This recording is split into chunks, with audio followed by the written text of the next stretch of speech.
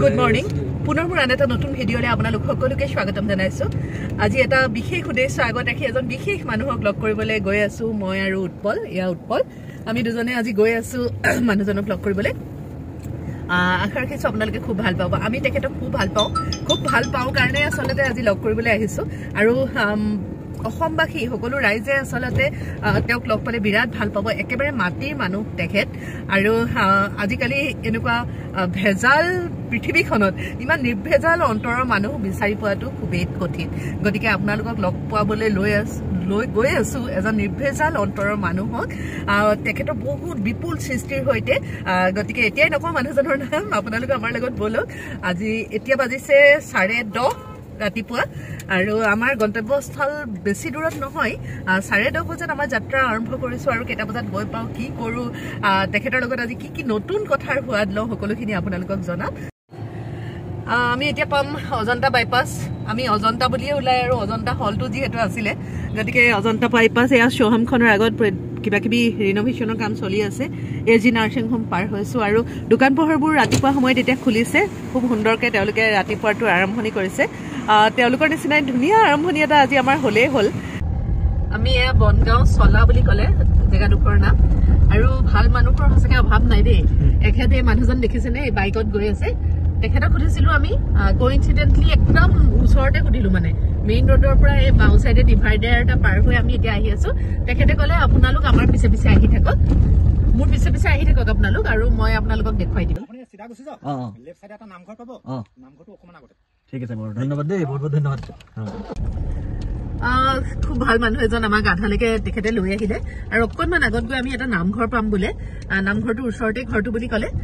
তেখেতে ক'লে ঘৰৰ মানুহৰ লগত কণ্টেক্ট কৰাই দিম বুলি কৈছিলে, কিন্তু আমি ক'লো যে নালাগে, আমি নিজে গৈ পেলাই ওলামগে। কৈছোঁ এটা ছাৰপ্ৰাইজ ভিজিট, গতিকে ক'বলৈ মানা কৰিলোঁ। সাঁচি গছ বহুত আছে ইয়াতে, এইবিলাক দেখা পাইছে আপোনালোকে। মানুহৰ ঘৰে ঘৰে সাঁচি গছ। আৰু যেতিয়া হায়াৰ ছেকেণ্ডেৰী পাছ কৰাৰ পিছতে ভাইটি আৰু মই আমি দুটাই ভাবিছিলোঁ যে সাঁচি গছ ৰুম আৰু বহুত ধনী মানুহ হ'ম আৰু কেইবাজোপাও সাঁচি ৰুলো আমি। কিন্তু পিছতহে গম পালোঁ পোক নধৰিলে। পোকে ধৰিব লাগিব, পোকে ধৰিলেহে সাঁচি গছজোপা মূল্যৱান, নহ'লে মূল্যৱান নহয়। আমাৰ সাঁচি গছত পোকেও নধৰিলে, আমি ধনীও নহ'লোঁ। আৰু এইটো চাইডে আচলতে সাঁচি গছবিলাকৰ পোকে ধৰে। গতিকে তেওঁলোকে নহ'লে প্ৰত্যেক ঘৰ মানুহৰ ঘৰতে কিয় সাঁচি গছবিলাক থাকিব। আৰু সাঁচিৰ মূল্যটো বহুত বেছি। এজোপা গছত 50-60 হাজাৰ টকাও পায় ন, লাখ টকালৈকে হয় এজোপা গছত। আমি ইমান সঠিককে নাজানো বাৰু, কিন্তু এই চাইডটোত হয় হ'বলা। গোলাঘাট, তিতাবৰ এনেকুৱা চাইডত সাঁচিৰ এয়া আছে, বজাৰ এখন আছে। আৰু খুব ধুনীয়া এটা পৰিৱেশৰ মাজলৈ আমি সোমাই সোমাই গৈহে আছো। ওলাব নোৱাৰিলে বৰ ডাঙৰ কথা হ'ব। সাঁচিৰ কথা কওঁতে এটা কথা মনত পৰিছে, মানে এজন মানুহৰ সাঁচি গছজোপা আছিলে, এজন বেপাৰী মানে মাৰুতি কাৰ এখন লৈ, তেতিয়া মাৰুতি মানে বহুত ডিমাণ্ড আৰু তেওঁ মানে সদায় মানুহজনক সাঁচি গছজোপা বিচাৰে। মালিকজনে মানে নিদিয়ে, কিন্তু এদিন সময়তে কয় দিম, তই মোক গাড়ীখন দি দিলে আৰু সাঁচিজোপা লৈ যা। সাঁচি কিমান মূল্য, সাঁচিৰ মূল্যৰ কথা আমি গম পালো, অমূল্য মানে সাঁচি। এতিয়া আমি যাৰ ওচৰত আহিছো তেওঁ কেইবাজোপা সাঁচি গছৰ সমান, বহুত সাঁচি গছ বিক্ৰী কৰিলেও তেখেতক এষাৰি মাতো কেতিয়াবা পাবলৈ টান হ'ব পাৰে। এনেকুৱা ধৰণৰ মূল্যৱান এজন মানুহৰ ওচৰলৈ আমি আহি আছো। আপোনালোকৰ কিউৰিয়চিটি বঢ়াই আহি আছো। বলক, পাব হৈছে আৰু আমি আমাৰ গন্তব্যস্থান পাইছোহি নিচিনা লাগিছে। সেইখিনিতে সুধিব লাগিব, সেই মানুহজনক সুধিব লাগিব। এইটোৱে হ'ব যেন লাগিছে, হ'ব লাগে।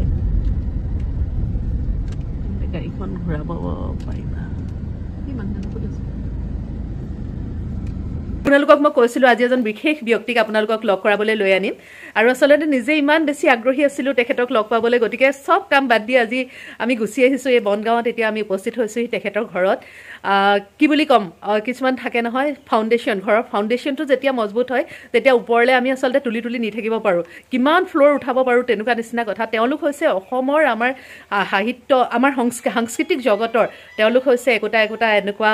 ফাউণ্ডেশ্যন বুলি কৈছোঁ মই। ইমান মানে তেওঁলোকে আমাৰ সাংস্কৃতিক জগতখনৰ প্ৰতি ইমান অৱদান, ইমান অপূৰণীয় তেওঁলোকৰ, মানে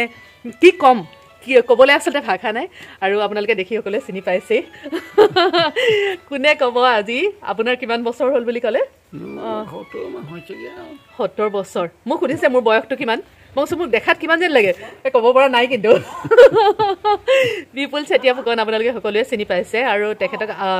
আচলতে সঁচাকৈ আপোনাক লগ পাম বুলি আমি কোনো খবৰ নিদিয়াকৈ আহিছিলোঁ আৰু এনেকৈ ঘৰুৱা পৰিৱেশ এটাৰ মাজত আপোনাক আজি লগ পাইছোঁ আমাৰ মই ধন্যবাদ সহকাৰে আঁকোৱালি লৈছোঁ আকৌ খুহুতীয়া বিহুৰ সম্ৰাট আপোনালোক সকলোৱে জানে সম্ৰাট মানে আৰু আপোনাক আচলতে আমি সকলোৱে বহুত সন্মান কৰোঁ আৰু বহুত ভাল পাওঁ আৰু কোনোদিনে আপুনি আচলতে এই যে ভোগবাদী এটা মনোভাৱ সেইটোৰ প্ৰতি আপুনি কোনোদিনে আগ্ৰহী হোৱা দেখা নাপালোঁ কিহৰ কাৰণে বাৰু নাই মোৰ নিজৰ যিটো জাতীয় কৃষ্টি দেই কৃষ্টিটো মই কৃষ্টিটো জীয়াই থাকিবলৈ বিচাৰোঁ জীয়াই ৰাখিবলৈ সেইবোৰ মই পইচা পাতি নিবিচাৰোঁ নেযাওঁ সেইটোৱে মই কৈছোঁৱেই খুহুতীয়া যে যি বিহু আপোনাৰ একদম সৰুৰ পৰা শুনি আহিছোঁ আমাৰ জন্মৰ পৰাই শুনি আহিছোঁ বুলি ক'লেও ভুল নহয় যিহেতুকে আপুনি 77ৰ পৰা গায়ে আছে গতিকে মোৰ জন্মৰ আগৰ মোৰ বয়সটো নকওঁ কিন্তু মই মোৰ জন্মৰ আগৰ বুলি কৈছোঁ গতিকে ছোৱালী মানুহৰ বয়সবিলাক নকয় ন মই এটা কথা অনুভৱ কৰিছোঁ আপোনালোকৰ যেতিয়া গাঁওখনলৈ সোমাই আহি আছিলোঁ এইখন কি বুলি কয় গাঁওখনৰ নামটো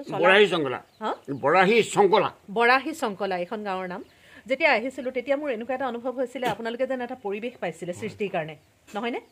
কংক্ৰিটৰ মহানগৰীত থকা আৰু আপোনালোকৰ ইয়াত থকাৰ মাজত পাৰ্থক্য আছে বহুত পাৰ্থক্য আছে ইয়াত নহয় পৰিৱেশটো নিজে গঢ়ি ল'ব লাগিব দেই সেইটো ক'ৰ পৰা নাহে আমি গাই আছোঁ মই লিখি আছোঁ কোনেও মোক সেই কৰি দিয়া নাই নিজেই ভাৱতে লৈছোঁ বস্তুটো যে এইটো আমি এনেকৈ বনাব লাগিব আমাৰ যিটো অতীতক কেতিয়াও পাহৰিব নালাগে দেই মেইন কথা আপুনি যে এই খুহুতীয়া যিবিলাক বিহু নামসমূহ বা বিহু গীতসমূহ আপুনি যে বিহু নাম কিন্তু এতিয়া যে এইবিলাক যে তাৰ যি আধুনিক শৈলীৰে যে যিসমূহ বিহু আমি শুনিবলৈ পাওঁ সেইখিনিক আমি কি বুলি কওঁ বিহু নাম গীত সেইখিনি বিহু নাম নহয় আপোনালোকে যোনখিনি সৃষ্টি সেইখিনি মোৰ এইটো হয় পুৰণি কয় কলহৰ লাও পানী হয়তো তোমাৰ চাৱনী টিভনি একেহে নিচাঐ এটাই জানিবা খাওঁতে শুওঁতে লোককে নেৰাখৈ এটাই মূৰত ধৰে গৈ সেইটো আমাৰ কি আমি কলহত তাৰমানে হেৰি দিওঁ মৃতকত দিওঁ ডাঙৰীয়া সকাম পাতোঁ তেতিয়া খাওঁ কলহটো হয় জাহাজী কলৰ গুটি নাই ছোৱালীবোৰৰ ছুটি নাই 12টা মাহত 13টা লগতে প্ৰেম কৰোঁতে সময় যায় ফুটপুটি নহয় জানো ফুটপুটি হয় ফুটপুটি নহয় জানো ফুটি আই কলিজা বুকু পাতি মৰি যা আপোনাৰ যে এই সৃষ্টিসমূহ খুহুতীয়া যিবিলাক বিহু নাম যিখিনি সৃষ্টি আপোনাৰ সেই আমি গম পাম নেকি বাৰু উৎসটো কি ক'ৰ পৰা আপোনাৰ একো নাই মোৰ নিজে আহে মই তাৰমানে এটা কথাই মই অকণমান মাল খাওঁ মাল খাই এতিয়া আহোঁ ৰাস্তাত আহি থাকোঁতে মোৰ ওলাই আহে এইটো মানে এতিয়া কি বুলি ক'ম এতিয়াই লিখি থাকোঁ এইটো একো ক'ব নোৱাৰি এটা কথা মই ক'ব বিচাৰোঁ আমি যিখিনি গাই আছিলোঁ দেই আমি গাই থকা বস্তুখিনিকে শিকিব লাগে এতিয়া গাই আছে নাই হেৰি আমাৰ নীল আকাশে গাইছে মই লিখিছিলোঁ এইটো 82ত মহেন্দ্ৰ মজুমদাৰ গাইছিলে 84ত বোৱাৰী চিনেমাখনত মন হিয়া দৈ চাইকেল নহয় টিলিঙা আপোনালোকে মই লিখা মানে সেইটো আমাৰ চাইকেল নহয় টিলিঙা মন হীৰা দৈ মানে সেইটো কেনেকুৱা বিখ্যাত বোৱাৰী চিনেমা আমি অকণমান সেইখিনিলৈ যাম নেকি বাৰু তেতিয়া মই আছিলোঁ কলিকতাত হয় আহক দেই হয় আপুনি হেৰিটোৰ কথা মন হীৰা দৈৰ কথাটো মন হীৰা দৈ মই লিখিলোঁ মহেন্দ্ৰ মজুমদাৰ বৰুৱাৰ ঘৰত দেই মই এতিয়া গুচি যাবলৈ সেই জীয়া জুই কেছেটক কাৰ্ড আনিবলৈ কলিকতাত যাবলগীয়া হ'ল কলিকতা গুচি গ'লোঁ এইপিনে শিৱ বৰঠাকুৰীয়া চিনেমা ৰিলিজ দিব হ'ল বোলে কোনে গাব মই বোলো মোৰ প্ৰভু আছে নহয় কোন প্ৰভু বোলে মহেন্দ্ৰ মজুমদাৰ বৰুৱা গান মোৰ ডায়েৰীখন তাতে আছে তেতিয়া গাই দিলে মন হিয়া দৈ চাইকেল নহয় টিলিঙা তেনেকুৱা তেওঁ উঠি অহা প্ৰজন্মক মই এটা অনুৰোধ জনাই আছোঁ তেনেকুৱাতে লিখিবলৈ চেষ্টা কৰিব লাগে হয় নাই সেইটোৱে মই আপোনাক আৰু এটা কথা সুধোঁ এই যে আমি আপোনালোকৰ ওচৰলৈ আহিছোঁ এনেই এইটো মই হেৰিৰ পৰা ফালৰি কাটি পেলাই সুধিছোঁ বিহুৰটো সৃষ্টি আপুনি ক'লে যিকোনো সময়তে আপোনাৰ মনলৈ আহে কথাখিনি এতিয়া মই আপোনাৰ ওচৰলৈ আহিছোঁ মোক দেখি তেনেকুৱা কিবা এটা বিহু নাম আপোনাৰ মনত আহিছে নেকি তাৎক্ষণিকভাৱে সুধিছোঁ হয় মই এটা কথাই মনত পৰিছে এতিয়া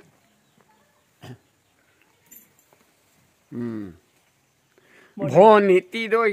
ৰঙা গাল দেখিবলৈ লাগে ভাল বিচিকিয়া হাঁহিটিয়ে লগাইছে জঞ্জাল মোক লগাইছে জঞ্জাল ভৰিলৈ কিনো চাবা ভৰিৰে কলা ফুল মুখলৈ কিনো চাবা যেন পূৰ্ণিমাৰ জোন হৈ যেন পূৰ্ণিমাৰ জোন চাওক আপোনালোকে ৰাইজৰ শিল্পী প্ৰকৃত শিল্পী তেখেত আচলতে আৰু আপোনাক আমি আচলতে যিমানেই ধন্যবাদ নিদিওঁ যিমানেই বঁটা বাহন নিদিওঁ যিমানেই টকা পইচা নিদিওঁ আপোনাৰ ওচৰত মানে আমাৰ এটা কথা সুধিব নোৱাৰো এটা কথা ক'ব যে money is thing money is nothing money is not sufficient for human life আৰু এটা কথা মই অসমবাসী ৰাইজক মই এটা কথা তেখেতৰ কথাখিনি কাটি পেলাই মই এটা কথা ক'ব খুজিছোঁ এজন হৈছে ৰাইজৰ শিল্পী ৰাইজৰ দ্বাৰা সমাদৃত এজন শিল্পী কিন্তু যিহেতুকে মানিৰ কথা তেখেতে কি ক'লে শুনিলে টকাৰ কথা ক'লে টকাৰে সকলো নহয় কিন্তু আপোনালোকে যেতিয়া তেখেতক কোনোবা এটা অনুষ্ঠানৰ কাৰণে আমন্ত্ৰণ কৰে নিমন্ত্ৰণ কৰে তেতিয়া আপোনালোকে জানেই আজিকালি পৃথিৱীৰ সমাজ ব্যৱস্থাটো কেনেকুৱা হৈ গৈছে তেখেতে যি ডিমাণ্ড কৰে মোৰ ফালৰ পৰা এটা অনুৰোধ থাকিলে তেখেতে নিজৰ ফালৰ পৰা ডিমাণ্ড নকৰিব পাৰে কিন্তু আপোনালোকে যাতে তেখেতক দিবলগীয়া সন্মানখিনিৰ পৰা তেখেতক বঞ্চিত নকৰে কৈছোৱে ৰাইজৰ শিল্পী তেখেত গতিকে আপোনালোকে শুনা পালেই গোটেই কথাখিনি আৰু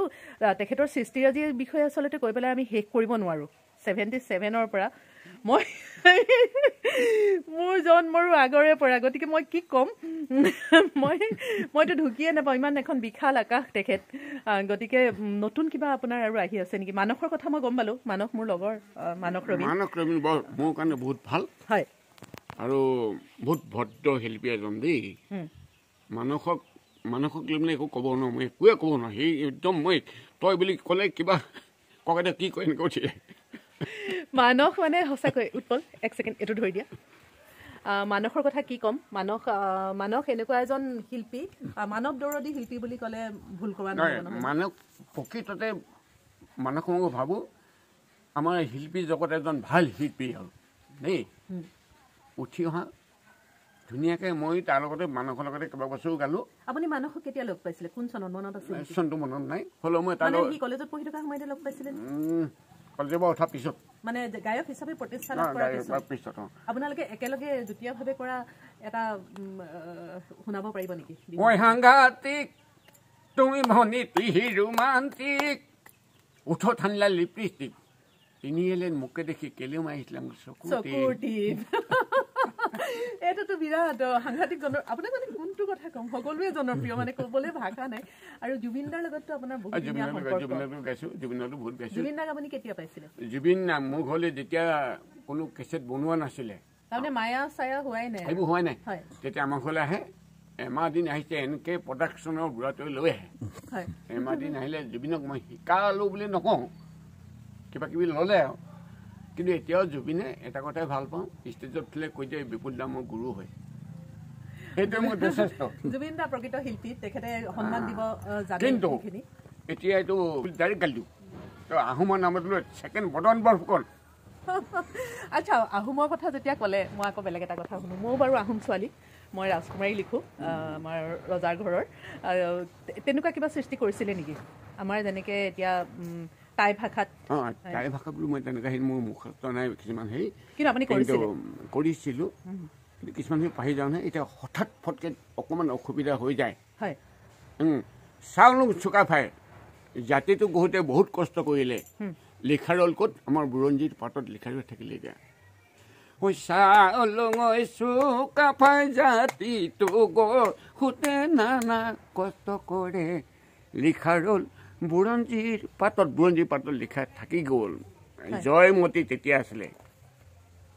কিন্তু আমাৰ এইবোৰ পাহৰিব নাপায় আমাৰ একচুৱেলি আমাৰ যিখিনি আহোম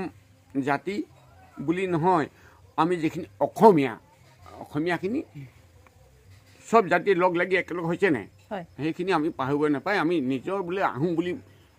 ভাবিব নাপায় মই কোচ কলিতাত ভাবিব নাপায় দেই একেলগ হৈ থাকিলে আমি সকলো বাই ভনী তেতিয়াই অসমখন জীয়াই থাকিব হয় আৰু টাই ভাষাটোৰ বিষয়ে আপোনাক সুধিলোঁ কিয়নো সেইটো যথেষ্ট টান নহয় যথেষ্ট টান মই একো নাজানো শিকাও নাই টাই ভাষাৰ বিষয়ে বাৰু সেইখিনিতে সামৰিলোঁ কাৰণ সঁচাকৈ বহুত টান মই মানে কেতিয়াবা ভাবোঁ যে শিকিম নাজানোতো নাজানো আৰু আপোনাৰ নতুন কিবা সৃষ্টি বিহুৰ বতৰ আহি আছে একো সৃষ্টি নাই মোৰ আপোনাৰ সৃষ্টি আছে কিন্তু এতিয়া মই গাব নোৱাৰো কেলে ক'ব নোৱাৰো আজিকালি সেই ইউটিউবত পটকৈ উলিয়াই দিয়ে নহয় আপোনাৰ ইণ্টাৰভিউ এটা চাইছিলো অনুপম দাৰ লগত তেতিয়া আপুনি কৈছিলে যে খুব চুৰ কৰে হয়নে চুৰ কৰে আপুনি চুৰৰ ভয়ত সেইবুলি সৃষ্টি নকৰাকে নাথাকে সৃষ্টি কৰি মই নিজে আকৌ ইউটিউবত দিম নিজে দিব আৰু আপোনাৰ ইউটিউবত চেনেলটো আছে আছে ল'ৰাটো আছে কি বুলি আছে এবাৰ কৈ দিব নেকি মানুহক বিপুল চেতিয়া ফুকন বিপুল চেতিয়া বিজিল চেতিয়া ল'ৰাৰ নামত আছে আপোনালোকে মোৰ চেনেলৰ যিখিনি ছাবস্ক্ৰাইবাৰ তেওঁলোকে যাতে ছাবস্ক্ৰাইব কৰি দিয়ে চেনেলটো আৰু আপোনাৰ পৰিয়ালৰ বিষয়ে জনাব নেকি কোন কোন পৰিয়ালৰ মোৰ ঠিকে এতিয়া এটা ল'ৰা আছেগৈ বাহিৰত এটা আছে ঘৰত আৰু মতা মেক আমি দুটা আপোনালোক 4জন এতিয়া তিনিটা এতিয়া 3জন আছে হয় ছোৱালীজনী বিয়া দিলোঁ 2জনী বিয়া দিলোঁ হয় এই ছোৱালীজনী দেখিলা যে সৰু ছোৱালীজনী নাতি আচ্ছা আচ্ছা আচ্ছা এই ডাঙৰ ল'ৰাটো ডাঙৰ ছোৱালীজনী নাতি এই বুঢ়া ক'ত যাওঁ তই মই তিনিচুকীয়া যাওঁ আপুনি আৰু এটা কথা কওকচোন আপোনাৰ আজি ইমান বছৰ আজি কিমান বুলি ক'লে আপুনি 70 আপোনাৰ ইয়েৰ্ছটো মানে বছৰ বয়সটো 17 বছৰ আপুনি ইমান সুন্দৰ স্বাস্থ্যৰ গৰাকী হৈ কেনেকৈ আছে মনটো প্ৰফুল্লিত হৈ থাকে মোৰ মনত দুখ নাহে কোনোবাই দিলেও নিদিলেও মই মনত দুখ নকৰোঁ দেই বছ দ্যাটছ অল সাফিচিয়েণ্ট ফৰ আছ আপোনাক ৰাইজৰ শিল্পী হৈ এনেদৰে থাকক এনেকৈ সুস্বাস্থ্যৰে থাকক আৰু ৰাইজৰ আচলতে মৰমটো নহয় টকা পইচা মই ভাবোঁ টকা পইচা আপুনি যিখিনি পাইছে ৰাইজৰ পৰা এই যে আমি আপোনাক বিচাৰি পেলাই আহিছোঁ পৃথিৱীখনত আমি বিভিন্ন মানুহ লগ পাই আহিছে সেই কথাটো ডাঙৰ কথা আপোনাক কেলৈ বিচাৰি আহিছোঁ সেইটো বহুত ডাঙৰ কথা গতিকে আপোনাক আমি বিচৰাটো ডাঙৰ কথা নহয় আপুনি আচলতে নিজে নিজৰ মূল্যাংকনটো মানে আপুনি নিজেও নকৰে চাগে এনেকুৱা ধৰণে আমি যেনেদৰে ভাবোঁ আপোনাক অসমবাসী ৰাইজে যেনেকৈ ভাবে গতিকে ৰাইজৰ মৰমৰ শিল্পী হৈ আপুনি এনেদৰে থাকক আপোনাৰ অনুমতি সাপেক্ষে খালি মই আপোনাৰ ঘৰটোৰ আগফালৰ পৰা এবাৰ দেখুৱাব খুজিছোঁ আপোনাৰ চাগে আপত্তি নাথাকিব বহুত ধন্যবাদ তেতিয়াহ'লে ৰাইজৰ মৰমৰ শিল্পীজনক আপোনালোকে আশীৰ্বাদ কৰিব তেখেতে যাতে এইদৰে নতুন এফাকি বিহু নামেৰে সামৰিব নেকি বাৰু মই সামৰিব খুজিছোঁ আৰু নাই নালাগে আজি ভাবোঁ মই নেগাঁৱতে আজি ভাবোঁ কালি ভাবোঁতে দিন যায় অন্তৰ্যামী ভগৱন্তৰ দেখা দেখি নাই নমস্কাৰ ৰাইজলৈ দেই অসমৰ ৰাইজলৈ মই টকা লোভী মানুহ নহয় কিন্তু আমাৰ কৃষ্টিটো জীয়াই ৰাখিবলৈ বহুত চেষ্টা কৰোঁ মোৰ সেইটো এটা ডাঙৰ হেৰি এনেদৰে থাকক আপুনি এনেদৰে থাকক সুস্বাস্থ্যৰে থাকক পুনৰ এটা নতুন ভিডিঅ'লৈ আপোনালোকৰ ওচৰলৈ আহিম ৰাইজৰ মৰমৰ শিল্পীজনক আকৌ এবাৰ অনুৰোধ কৰিছোঁ তেখেতৰ প্ৰাপ্য সন্মান আৰু তেখেতৰ প্ৰাপ্য মাননিৰ পৰা আপোনালোকে যাতে বঞ্চিত নকৰে ধন্যবাদ মই আচলতে এখেতৰ বিষয়ে এটা কথা ক'বলৈ থাকি গ'ল যিখিনি বিহু বুলি আমি কওঁ যিখিনি মানে কোনো ধৰণৰ ৰহন সনা নাই আৰু একেবাৰে আমাৰ নিজৰ শিপাৰ সৈতে সংলগ্ন যিখিনি বিহু সেইখিনি আকৌ খুহুতীয়া যিখিনি কথা আপুনি গালেহে ভাল লাগে অসমৰ কোনো কণ্ঠশিল্পী আচলতে মই এজন শ্ৰোতা হিচাপেহে কৈছোঁ মানে সেই খুহুতীয়া কথাখিনি আপুনি যেতিয়া ষ্টেজত পৰিৱেশন কৰে মঞ্চত যেতিয়া আপুনি পৰিৱেশন কৰে আপোনাৰ গোটেই বডি লেংগুৱেজ যোনটো শাৰীৰিক যোনটো মানে আপোনাৰ ভংগীমাৰ পৰা আৰম্ভ কৰি সেইখিনি আপুনি বৰ বেলেগ ধৰণে আপুনি দখল এটা কৰি থৈছে সেইকাৰণে সম্ৰাট বুলি কৈছোঁ আপুনি আপোনাক মানে খুহুতীয়া বিহুৰ আপুনি সম্ৰাট এনেকৈ কৈছোঁ আৰু সঁচাকৈ আপোনালোক একমত হয়নে নহয় বাৰু কথাটো ৰাইজসকলে মোক জনাবচোন কথাটো আৰু বিহু মঞ্চত মানে আপোনাৰ যিটো কি ক'ম মঞ্চখন ভৰাই তোলে মানুহৰ মনবিলাক ভৰাই তোলে নহয় মোৰ এটাই কথা হ'ল যেতিয়া মই বিহু মঞ্চত যাওঁ যেতিয়া আমাৰ ৰাইজক দেখা পাওঁ তেতিয়া মই নিজে ক'ব নোৱাৰা হৈ যাওঁ আমাৰ যিটো পৰম্পৰা অতীত যিটো আছে সেইখিনি মনলৈ মোক গুচি আহে কেনেকৈ আহে মই নাজানো দেই আপুনিতো সকলোৰে সান্নিধ্য পাইছে ভূপেন হাজৰিকাৰ সান্নিধ্য পাইছে ভূপেন দাক মই গান গাবলৈ দিছিলোঁ ভূপেন হাজৰিকাকো দেই কোনটো কোনোবা এটা ক'ব পাৰিবনে মংগলদৈ ধুবুৰী শিৱসাগৰ মই কি মই এটা গম পাই গৈ আছোঁ মনটো ভাল লাগি গৈ আছে মংগলদৈ ধুবুৰী শিৱসাগৰ পুখুৰী এইটো দিছিলোঁ তেতিয়া জ্যোতিষ চিত্ৰবন আছিলে অসমত কোনো ষ্টুডিঅ' নাছিলে তেতিয়া এটাই আছিলে দেই জ্যোতিষ চিত্ৰবনে আছিলে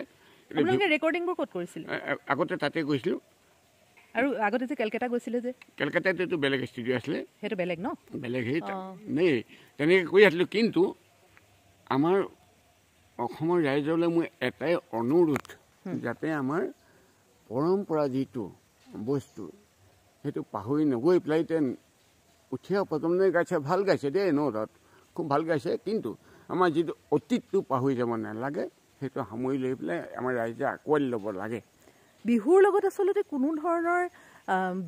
বিহুত আমি কোনো ধৰণৰ মানে কি বুলি ক'ম মানে ৰহন হানিব নোৱাৰো মানে বিহুত ৰহন নাই বিহুত ৰহন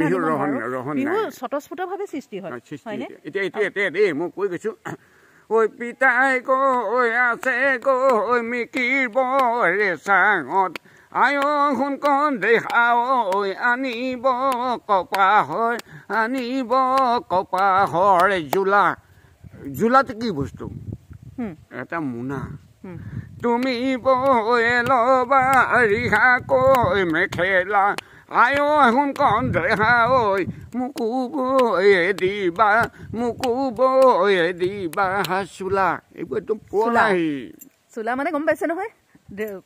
কাপোৰ জোলাটো হ'ল মোনা চোলাটো হ'ল আমাক হেৰি দিয়াহে হয় সেইটোৱে ধৰা গতিকে সঁচাকৈ মানে নাই ঠিকে হৈছে ৰঙা বগা মানুহ ময়ো ৰঙা বগা মানুহ একদম ধুনীয়া মানুহজন ধুনীয়া মনৰ গৰাকী আচলতে খুব সুন্দৰ মনৰ গৰাকী সঁচাকৈ অকণমান এই আপোনাৰ মুখেদি এই এনেকৈ যে শুনিছোঁ বিহু মঞ্চততো বহুত শুনিছোঁ উপভোগ কৰিছোঁ নহয় জানো কিন্তু এই যে একদম সাক্ষাৎ কৰিছোঁ নহয় এইটো এটা হেৰি আছে কিছুমান মই হেৰি কৰোঁ দেই সেইদিনাখন পালোঁ মই ক'ত ডিব্ৰুগড়ত পালোঁ ছোৱালী এজনী বাহিনী মাৰিছিলে এই আমাৰ এই মাধুৰ্য গোস্বামী গায়ত্ৰী মহন্ত সিহঁতক মই নচোৱাটো হয় মাধুৰ্য বাহত গায়ত্ৰী নচোৱা ছোৱালী এতিয়া এজন ছোৱালীক ক'লোঁ তাই বোলে মই বাহিনী মাৰিলে বোলে মোক কি নচোৱা মই তেতিয়া গালোঁ তুমি ভাতে খুৱাও মাজনী ৰূপৰ নোপানে ধোৱা চাপৰি ঐ বুটলা চোৱা লাজ নকৰিবা মাজনী তুমি আমাৰ না হাচনি জোৰা নাম এফাকি গোৱা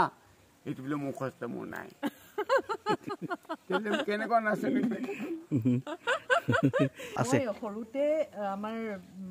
যোৰহাটৰ ল কলেজ আপুনি গৈছেনে কেতিয়াবা অনুষ্ঠান পৰিৱেশন কৰিবলৈ গৈছো নেকি হয় তাতে তেতিয়া নীলিমা খাতুন তেখেতসকলৰ গীত আমি শুনিছিলোঁ নীলিমা খাতুন বহুত পুৰণা হয় নীলিমা বাইদেউৰ লগত খুব ভাল সম্পৰ্ক মোৰ গতিকে নীলিমা বাইদেউৰ ঘৰত গৈ থকা হয় এতিয়া অৱশ্যে ভালেমান দিন যোৱা নাই কিন্তু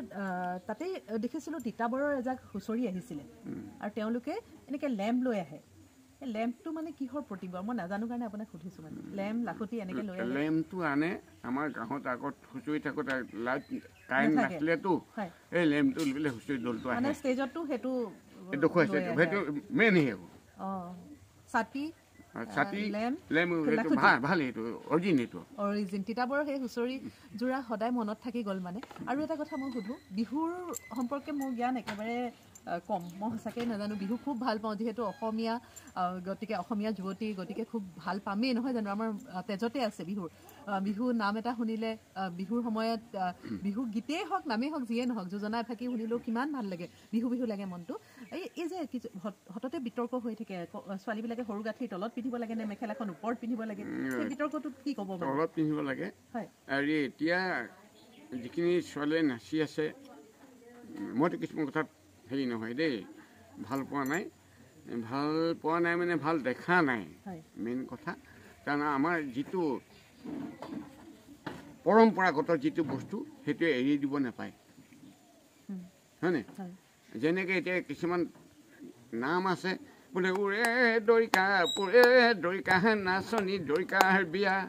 হয় নাচনী দৰিকা বিয়াখন পাতিছে হাতী এটা খৰিকা দিয়া হাতী খৰিকা খাব পাৰিব জানো এইবোৰ অৰিজিনেল কিন্তু এই কথাকে এই যোজনা হওক বিহুনাম হওক এইখিনি শুনিলেহে আমাৰ লাগে যে বিহু নিচিনা সক্ৰিয়তা আৰু মানুহে নিজৰ সক্ৰিয়তাটো বাদ দি কেতিয়াও নিজৰ অস্তিত্বটো ধৰি ৰাখিব নোৱাৰে শিপা হেৰাই যাব কিন্তু আমি যদি আমাৰ সক্ৰিয়তা বাদ দিওঁ সেই তামিল তেলেগু চিনেমাবিলাক চালে এতিয়াও দেখোঁ সেই তেওঁলোকৰ লুঙিখন পিন্ধিয়ে নাচে ইমান বিগ বাজেটৰ বলিউডৰ চিনেমা ওপৰত যায় তেওঁলোক এতিয়া এটাই কথা বাহিৰৰ যিখিনি তামিলৰ যিখিনি নাচে তেখেতসকলে নিজস্বটো কেতিয়াও নেৰে নিজস্বতাটো কিন্তু আমাৰখিনি কেলে এৰিছোঁ পশ্চিমীয়া হেৰি লৈছে আমাৰ পশ্চিমীয়া সংস্কৃতি আৰু নিজৰটো এৰি দিলে মানে কি হ'ব কাউৰীয়ে মৌৰা পাখি পিন্ধা নিচিনা হ'ব কেতিয়াও নিজস্বতাটো মানুহে আচলতে বাদ দিব নাপায় এখেতসকল হৈছে পুৰুধা ব্যক্তি তেখেতসকলৰ পৰা আমাৰ শিকিবলগীয়া বহুত আছে বিশেষকৈ বিহু সংস্কৃতিৰ লগত যিসকল লোক জড়িত তেওঁলোকে নিশ্চয়কৈ শিকিবলৈ যত্ন কৰিব বুলি মই আশাবাদী কাৰণ নজনাখিনি শিকি লোৱাটো উচিত এইসকল ব্যক্তিয়ে শিকাবলৈ আগ্ৰহী কৈছোৱে টকা পইচাৰ কোনো লোভ নাই লালসা নাই কিন্তু শিকিবলৈ আহিব লাগিব তেখেতৰ ওচৰত আহক আপোনালোকক নিশ্চয়কৈ শিকাব বহুত ধন্যবাদ আপোনাক আজিলৈ বিদায় লৈছো আচ্ছা গ'ল তিনিচুকীয়ালৈ ৰাস্তাত ৰখাই পেলাই আগবাঢ়ি গৈছিলে আকৌ ঘূৰি আহিলে হয় বোলে গুৰুলা হেনো হয় উঠক বুলি উঠি গ'লো আৰু বোলে গাড়ীখনৰ কিমান দাম বোলে 60 লাখ এখন 24 লাখ হয় নহয় হয় তাৰপৰা মানুহকে ক'লে বোলে আপুনি এতিয়া 24 লাখত বহি আহিছে এনেকুৱা কিন্তু মই ল'ব পৰা নাই কাৰণ মোৰ টকাৰ একদম লোভ নাই শুনো নালাগে কিন্তু ৰাইজৰ মাজত জীয়াই থাকিব লাগিব সেইটোৱে কথা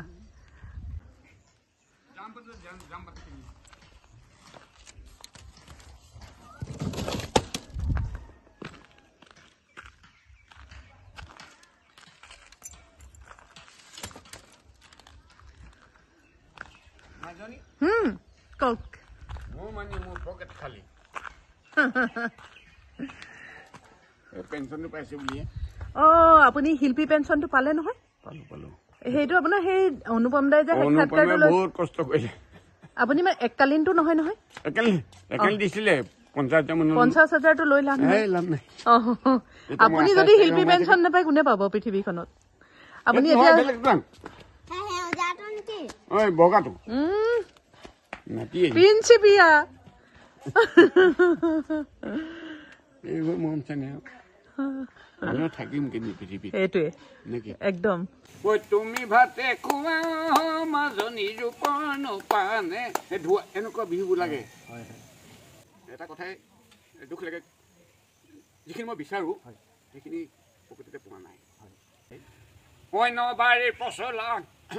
তেৰতি মচলা হাতী তেলিয়াৰ তেল আহৈ ৰঙিলি আহৈ পমিলি ঐ বিহু তলিত পাতি যাওঁ মেলে মাকন শুনাই ঐ এইবেলি বানে মাকন শুনাই ঐ এইবেলি বানে বান ঐ ধেতিকেৰা টিকা এই মাৰে খালে জিকা ধেতিকেৰা টিকা মাৰে খালে জিকা আয়ো গণ দেখা ঐ বাপে ঐ খালেহি বুঢ়া গৰুৰ টিকা আগৰ দিন ঘূৰি নাহে আৰু নাহিলেও আমিতো ঠিক আছো আমি কেলে ঠিক আছো আপোনালোকে মানুহ আৰু ৰাইজৰ আশীষটো বৰ ডাঙৰ সেইটো সঁচাকৈ ডাঙৰ হয়নে ভূপেন দা ঢুকাওঁতে কোনো মানুহে মাতিব লগা হোৱা নাছিলে স্বতঃস্ফূৰ্তভাৱে মানুহখিনি ওলাই আহিছিলে চব আহিছিল দুখীয়াৰ ভগা পজা একোখনি তীৰ্থতাত একোখনি পুণ্যৰ আশ্ৰম মৰিলে পুনৰ আহি দুখীয়া দেশতে মোৰ লওঁ যেন পুনৰ জনম বিপুল চেতিয়া ফুকন তেখেতৰ জীৱন আদৰ্শক দেখি এই বাক্যকেইষাৰীয়ে বাৰে বাৰে মনলৈ আহিছে ভেজাল পৃথিৱীখনৰ এক নিৰ্ভেজাল অংগ তেওঁ এনেদৰে থাকক তেখেতৰ সুস্বাস্থ্যৰ দীৰ্ঘায়ু কামনা কৰিলোঁ এখন সুন্দৰ গাঁৱত তেখেতে বসবাস কৰে সৃষ্টিৰ অযুত সমল আছে এই গাঁওখনত জুবিনদাৰ পৰা আৰম্ভ কৰি মানসৰ পৰা আৰম্ভ কৰি কত পুৰুধা ব্যক্তিৰ তেখেতে সান্নিধ্য পাইছে আৰু তেখেতসকলৰ লগত নতুন নতুন সৃষ্টি কৰিছে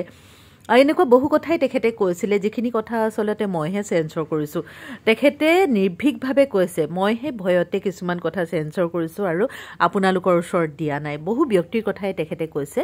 কিছুমান কথা দিলে ভাল নহ'ব বুলিয়ে মই দিয়া নাই আমি আচলতে তেখেতক যিদৰে জানিব বিচাৰোঁ কৈছোৱেই খুহুতীয়া যি বিহু সেই বিহুৰ তেওঁ হৈছে সম্ৰাট আৰু আমাৰ সম্ৰাটক আমি ভালদৰে চাব বিচাৰোঁ সদায় তেওঁৰ পৰা নতুন নতুন সৃষ্টিৰ আশা কৰোঁ নহয় জানো তেখেতৰ সুস্বাস্থ্য কামনা কৰিলোঁ দীৰ্ঘায়ু কামনা কৰিলোঁ ভিডিঅ'টো আপোনালোকৰ মাজলৈ আগবঢ়ালোঁ ভাবিলোঁ আপোনালোকো উপকৃত হ'ব ভিডিঅ'টি চাই কেনে পালে জনাবলৈ নাপাহৰিব